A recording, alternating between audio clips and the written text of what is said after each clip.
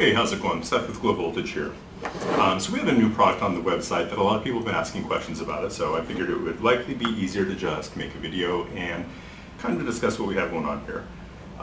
So we have these new cells. These are 15 amp hour cylinder cells, and they will work with just about any bus bars that you may have that currently use Headway busing. That means if you have Headway bus bars and you're looking to get more power, but maybe you have a pretty good investment in the bus bars and would just like to upgrade the cells, these are going to be the cells for you.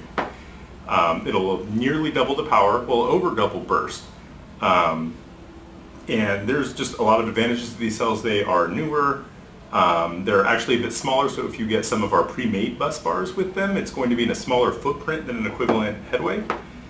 This is an 8.5 amp hour Headway. This is a 15 amp hour cell. So what's going to happen is if you're using your Headway busing and you decide to just swap these out, where you used to get, like, let's say, on a 96 amp hour bank, you're going to get around 400, maybe a little bit less than 500 amps peak capacity before dropping below 12 volts with a Headway. With our newer banks, they can hold 900 pretty easily. They're gonna hit 1,000 burst. This guy right here is actually the equivalent of a 96 amp hour Headway. And what this is 180 amp hours. So if you have a 96 amp hour Headway, what that becomes is a 180 amp hour setup capable of about 1.2K burst, but you're going to hold 900, well over 800 anyways, constant output, and that's without an alternator. So I mean, these guys are definitely going to upgrade your output as well as just about double your capacity, pretty close to doubling it. We also have some other configurations, like this is our actual DIY kit for the 96 amp hours. Well, 180 amp hours is what it becomes, but the 96 amp hour Headway equivalent. And here we have a smaller bank.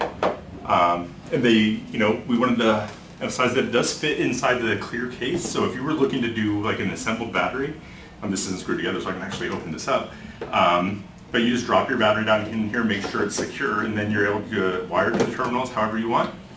Yeah, and this right here is 120 amp hours. So this is 120 amp hour setup.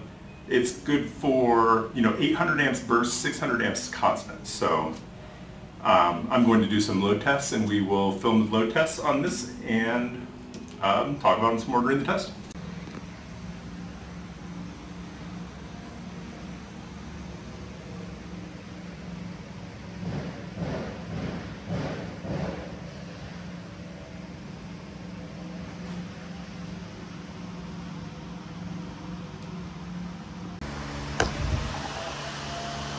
Okay, here we go with over a 1,000 amp pull, starting now.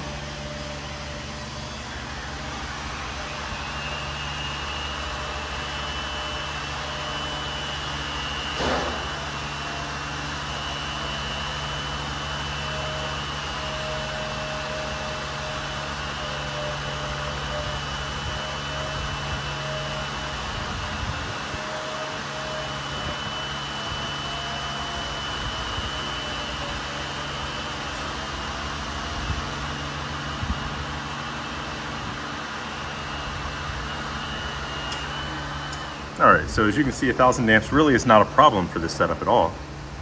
And here is something that, is definitely worth sharing is that, well, yes, they're doing 1,000 amps, but how hot are they getting? Is this going to be a problem? And I want to go ahead, and I do have my FLIR cam here, and I will zoom in. The hottest we have is about 101 degrees. Even these red areas are,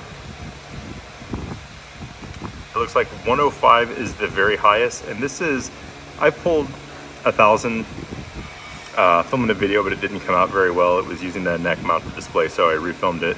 And so this was after a couple of strong 1,000 amp current pulls, and we are still running very cool. So I mean, these cells are exceeding expectations. Again, this kit is available on our website. The link will be down below. Just wanted to share a 1K amp.